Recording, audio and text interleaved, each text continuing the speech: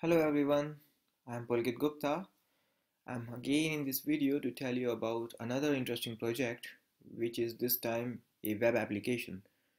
Last time you must have seen a video about remote relay controller. If not, then you can check my YouTube channel. That software was related to controlling a remote embedded system through Java Swing GUI software. This time I will show you a web application which is somewhere related to that but on a big scale. So last time we were controlling a small embedded system. This time we will control a huge plant, a complete manufacturing unit. For an example, you can think of like crude oil fractional distillation process, where in a blast furnace the crude oil is heat up very at 100 of degrees Celsius and we get different oil like kerosene, petroleum and so on.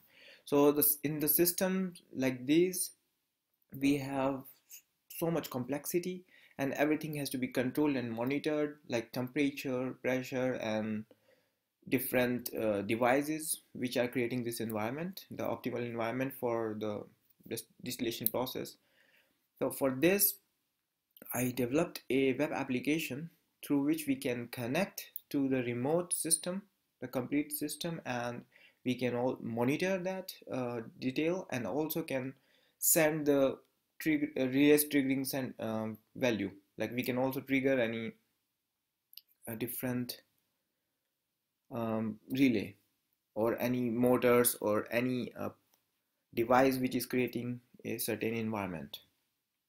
Like in flight simulation, you can think of a flight simulation like in the airplane, the pilot can change the thrust, thereby increasing the height and the speed of the airplane, and also can read the sensor data like what is the current height and so on.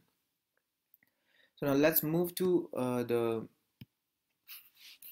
web application. This web application I have hosted on webscada.in.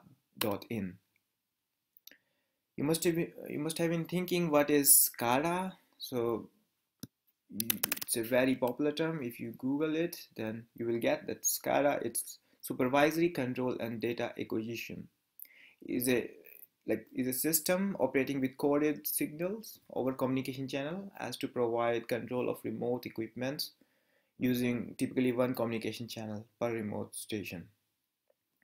So we will do all these things. Normally we have these SCADA on our desktop as an application, but this time I developed a web application which will connect to the remote system and give you the live data and the live control. So coming to the this web application, these are some pages about login, features, help and contact. Like these are normal and I will not discuss none of these. So to start, you can click on register, then you can enter name, your email, password. For example, I add my name, then I add my email. Currently I have removed the email confirmation, so you can add any email, but later on I will activate that, make that compulsory. So now I am adding this.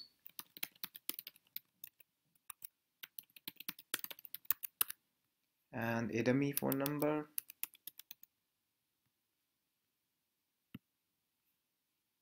Okay.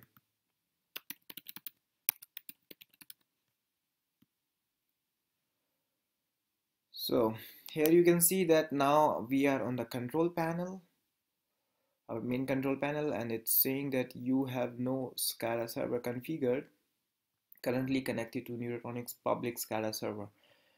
Like the working of this web application will be, I should show you my blog where you can find the detail of this web project.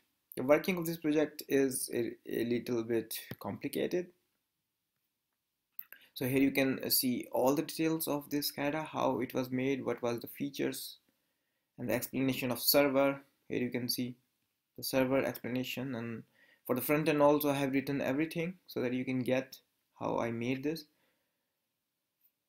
Now coming to the working, this is the diagram which I made just before some minute so that it can be more clear to you guys.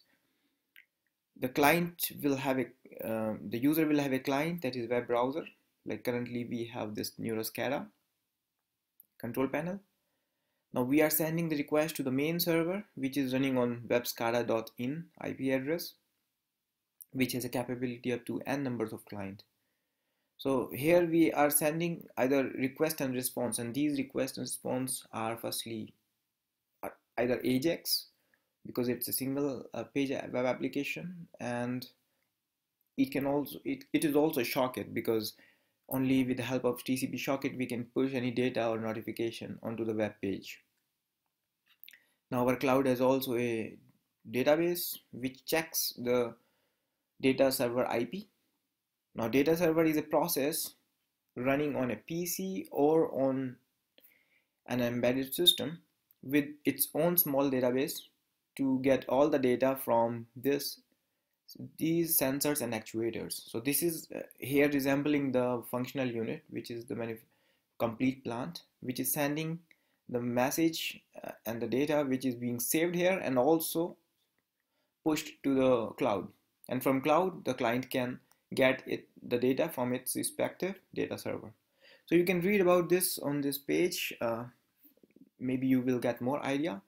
Now let's move to the functionality, how to use it and what are the features of this web SCADA.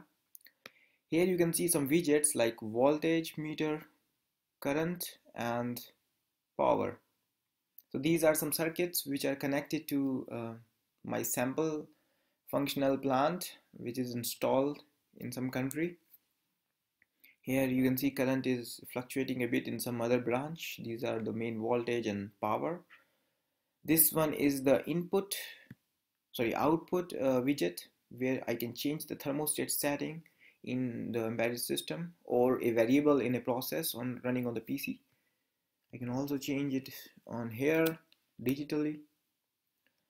So on the real time, this data will go through the sockets and maybe AJAX and will trigger and give the data to the respective process.